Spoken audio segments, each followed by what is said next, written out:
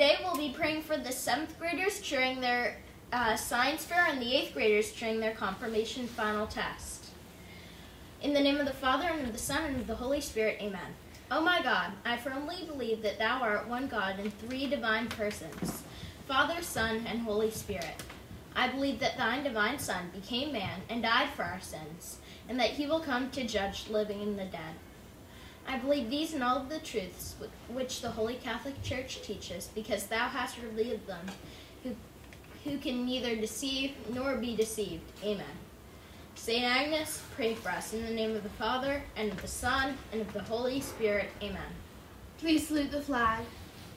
I pledge allegiance to the flag of the United States of America, and to the republic for which it stands, one nation, under God, indivisible, with liberty and justice for all. Please have a seat for announcements.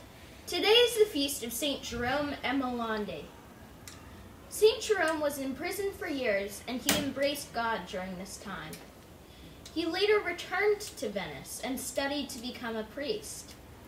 He devoted himself to the poor, the suffering, and especially to the orphans. He became their family. Saint Jerome was committed to helping them. He founded orphanages, hospitals, schools, and shelters for the poor. He became sick with the plague while caring for others and died in 1537. Good morning. Today is Thursday, February 9th, and National Pizza Day. For the weather today, the high is 54 and the low is 32.